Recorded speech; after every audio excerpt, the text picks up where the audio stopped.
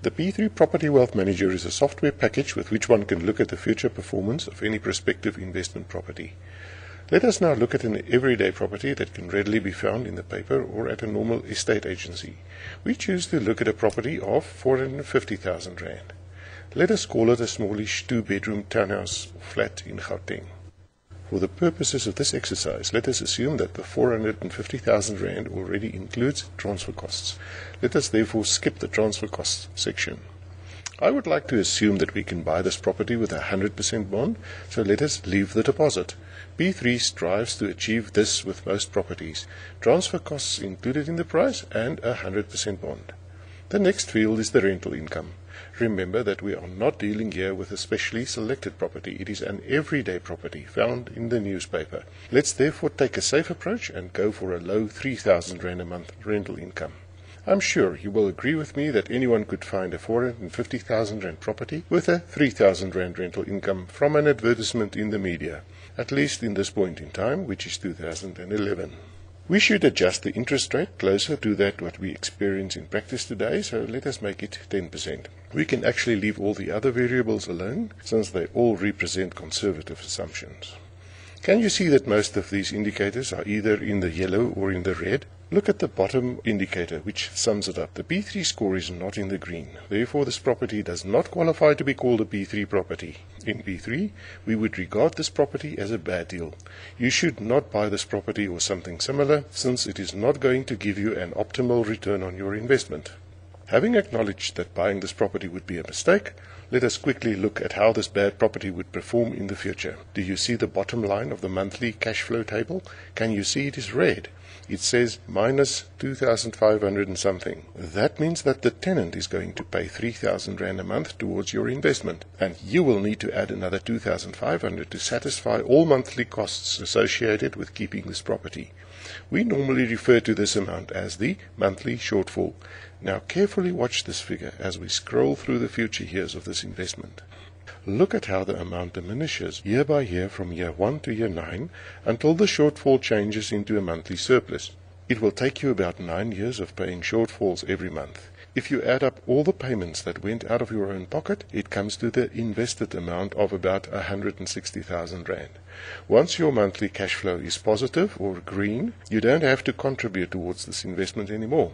The tenant's money will pay all the bills of every month, and what is left, the surplus, is yours. It would of course be wise to invest the surplus back into the bond account, because that will help you to pay off the property in 15 years rather than 20. Would you normally be interested to buy a 450,000 Rand property, which gives you only a 3,000 Rand rental income per month? I guess some of you would say yes, but remember I already called it a mistake. What if I could get you this property today for only 160,000 Rand? Would you jump at the opportunity to buy a 450,000 Rand property for 160,000 Rand? Who would not? This is, however, exactly what you are looking at. You buy a property not with your own money, but with the bank's money. The tenant pays off most of the loan and the levies, and it costs you only 160,000 Rand. Now remember that we have called this property right from the start a mistake. You should not buy a 450,000 Rand property like this for only 160,000 Rand. It is a bad deal. You can actually do a lot better than that.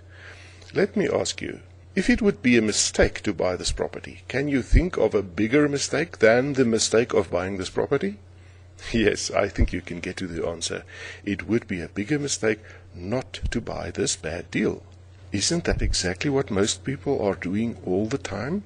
They are not even buying the bad properties. Those bad properties that would give them a far better return on their money than any other type of investment. If you haven't realized the power of property until now, I hope that your foundations have been rocked.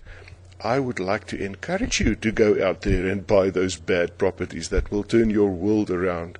Although this will be a mistake and it will cost you dearly, you will still be better off than taking the road that society wants us to follow with pension funds and retirement annuities. For those of you, however, who are wise, I would like to show you a better way. Join the P3 Investment Club and get the opportunity to buy the best investment properties that can be found in the whole of South Africa.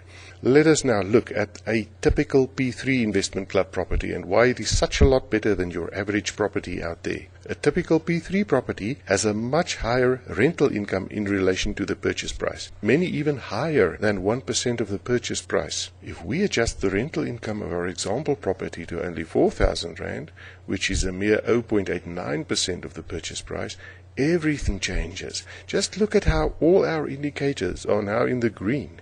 Instead of paying 160,000 Rand for a 450,000 Rand property, this particular property will now only cost you about 56,000 Rand. Another way of looking at it is to realize that you can buy yourself a net monthly pension of 3,000 Rand a month for a mere 56,000 Rand. If you mention this to your financial advisor, they will simply say you lie. As a P3 member, you get a license to use the Property Wealth Manager. The software lets you do a whole lot of other interesting things, amongst which the ability to administer and keep track of your whole property portfolio.